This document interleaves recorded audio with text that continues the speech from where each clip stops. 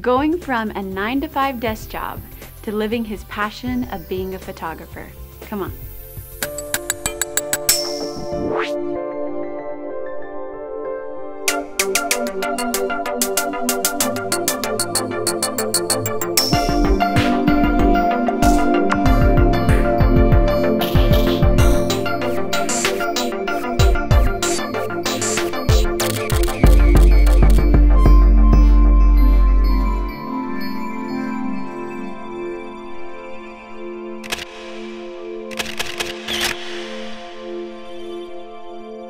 Hello everyone, I'm Melissa New and welcome to Framed.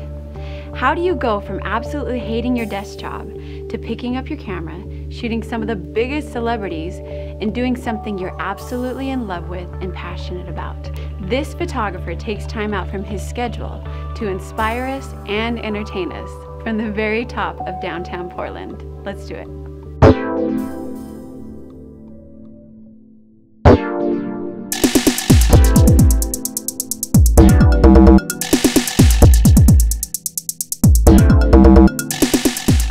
My previous career was in finance. I have a financial background. I traveled to different locations for companies. I lived in Switzerland for about a year, Chicago, LA. I think we grew up in America living to work. We have ideas of, I want to be a doctor, I want to be a lawyer, I want to work hard, making money is important. And that's what I wanted to be. I had dreams of being an investment banker because I could make tons of money. And I went to Ireland, and it's the exact opposite. There, it's about working to live rather than living to work. So they want to get out of work and they want to go to a pub and sing songs and drink Guinness and build their culture. And this was like a hammer smacking me across the head. I sort of fell in love with this idea of traveling around the world and taking pictures. And after researching and realizing you might be able to do that, that was enough of an incentive for me to just quit and go for it.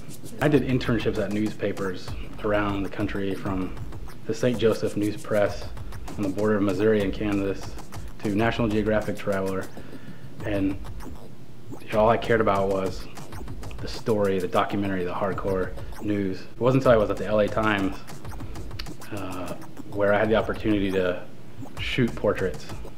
I was a terrible portrait photographer. I mean, all my editors would tell me, yeah, I don't know if we're gonna send you out this time. You know, I was terrible. Having the opportunity with the LA Times to shoot celebrities and athletes, directors, people who've made a name for themselves, really teaches you very quickly, because you have 10 minutes, you gotta learn lighting really fast.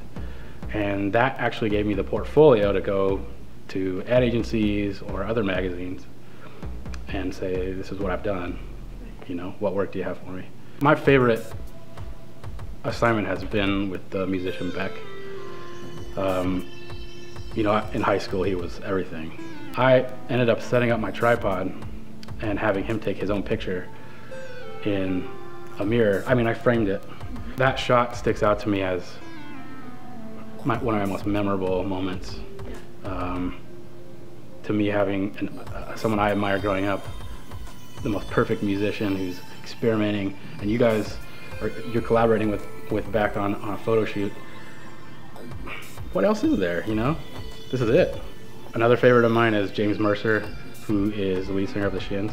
Shot him here at the Crystal Ballroom in Portland. The final shot we ended up using was I put him in a freezer with keg barrels around, and he's sitting there freezing. And you're thinking, like, every frame you push, I'm in a beer cellar at the Crystal Ballroom, James Mercer, taking a picture. Perfect. Deep Roy was unbelievable. Jumping around on the huge throne we had set up for him. I've had experiences with Kobe Bryant, Woody Allen, the Mad Men crew. Every year I do a pro bono project for an organization or a school, free of charge, and it's a good experience for me. And the opportunity I had was with the Institute of Human Origins with Arizona State University to photograph a field school in Ethiopia.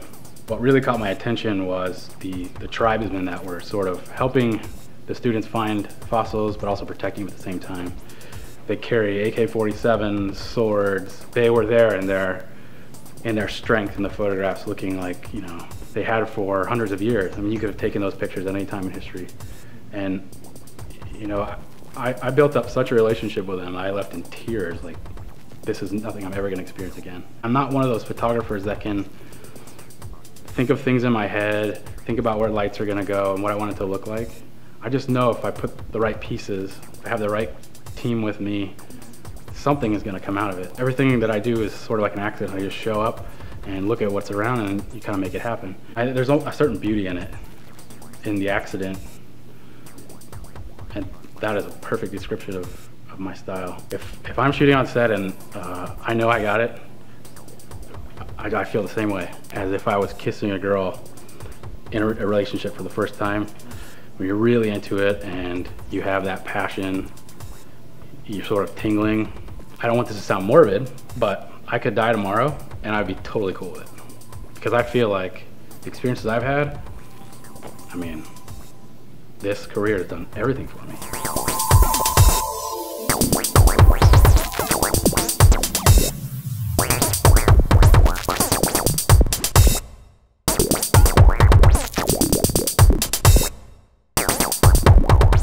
This is Roz.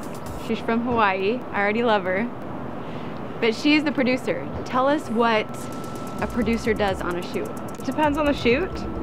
Depends on the needs of the photographer or the client. So in this case, you know, it's working back with Ben to help scout locations, find the models and the talent, and just kind of making sure we have all the pieces put together and ready to go. I think we balance each other out. Yeah. So I'm kind of a go, go, go, like always a little bit high strung, I guess not in a bad way, but you get a sense of how people work under pressure in those kinds of situations. And so I think it makes you, you know, it makes you better for it in the end. So it's a lot easier for us to work together. I'm Tom, and I'm here because I've modeled with Ben a few times, and it's just art projects, but it's been a lot of fun. He did give me a little insight about you. He said you're not the stereotypical model, but you're almost an actor. Like you accentuate his work. Really? How do you get into that? Oh, that's nice of him. No, he just tells me what to do and I do it. You're obviously good at it. I don't know. So we're gonna be watching a star in the making, pretty much. Yeah. And I'm asking you. I don't know. I think so. Well, we're excited to see you. My name is Lauren and I'm modeling for Benjamin today. Okay. And you've never worked with Benjamin before? No, I haven't. This is my first time. Yeah. We have a mutual friend actually who's another photographer, so he contacted me through her friend. And why did he contact you? You know, I don't know. Does he want just the realness of Portland? Maybe so. Yeah. I mean, really, it doesn't. I suppose I'm one of a fleeting few like native, tried and true Portlanders. So maybe that's why. I don't know. Very cool. Well, don't be nervous. We're excited to see you. I wasn't until you said that. Sorry.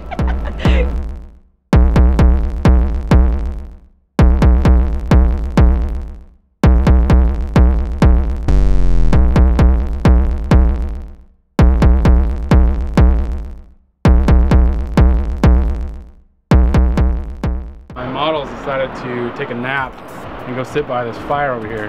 But I told you that a lot of accidents happen when I shoot. Yeah. This is perfect. I didn't see this happening. Yeah. So I'm just gonna go over there and start shooting them, which is better than any idea I came up with on my own. Awesome. And we'll see what happens. What I like to do is sort of start far away and then come in close. I don't even know why I'm hiring them. They don't even know what's going on. But I don't want to mess it up. I think that's a perfect scene. So I'll just start back here. Go a high ISO, getting kind of dark, so I'm at 1600. The cameras are so good these days. You can shoot a lot in low light, which I prefer. I recommend shooting it at a high ISO, and then if you have access to a noise canceling program, Noise Ninja is one that I hear a lot of photographers use. I use that personally, and what that'll do is, if you want grain, you already have it. If you don't, the Noise Ninja will go through the frame and smooth everything out for you. I also like to have controlled background, so I spend a lot of time with a very large aperture. 2.8 is probably as high as I go. I think the most important thing in a portrait is to look at the background first. The background is the most important thing because it says something about your subject. So the cleaner your background, the better your frame is gonna be. I also see that they know I'm getting close and they're not being natural. So this is totally a good tip.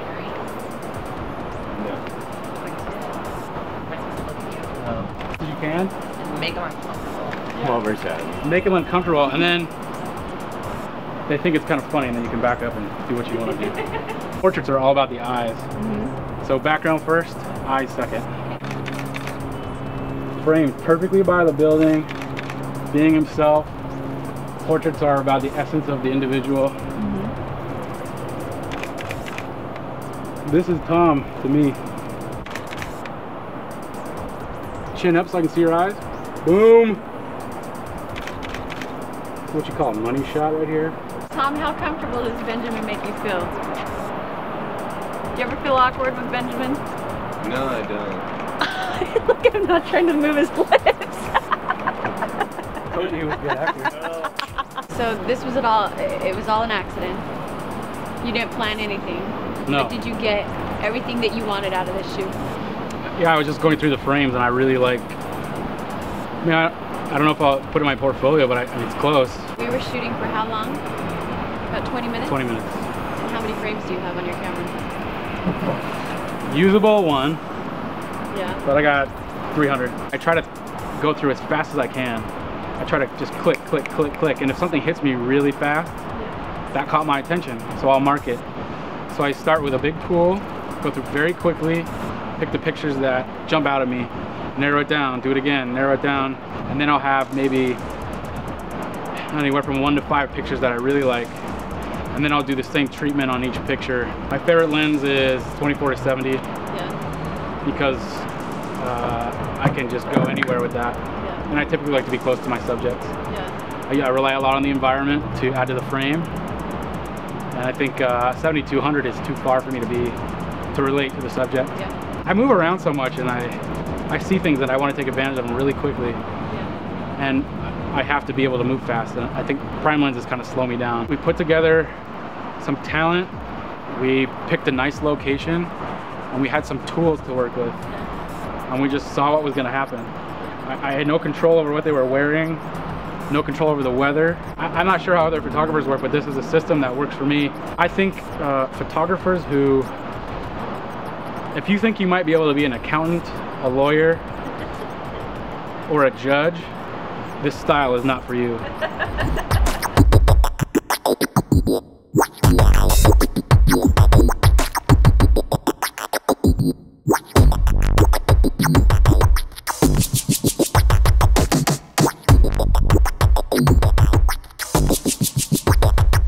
Because there's so many people out there, you can't be a generalist. You have to specialize, and specialize more than you specialize.